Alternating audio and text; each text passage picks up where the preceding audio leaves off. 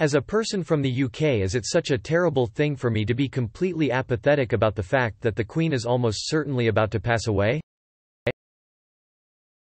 I feel like the expectation is there that we should all be very sad about this, but I can't help but wonder how many other 96-year-olds in the UK that I don't know are going to pass away this winter due to not being able to heat their homes? And if they will do so as comfortably? I find that sad, but I don't find this sad.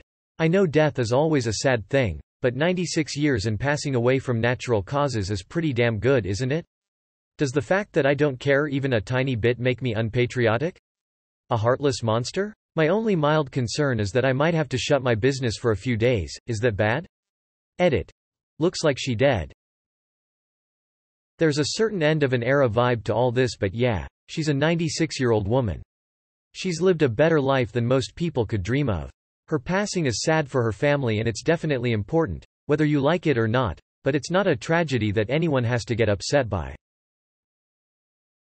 Why should you care? She's not your nan. Welp, too late now, she gone. She paid off someone to keep her pedo son out of prison. Apathy is the least of the emotions you could be feeling. Never understood the whole fascination with UK Queen and associated royalty.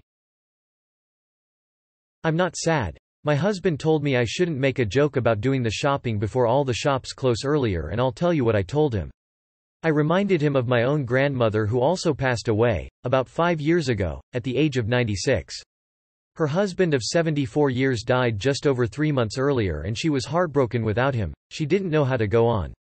So whilst it's sad for the family to lose their, I'm sure much loved, matriarch and Nana, she has served this country through bad times and good, and she deserves to be reunited with her love in the afterlife she believes in.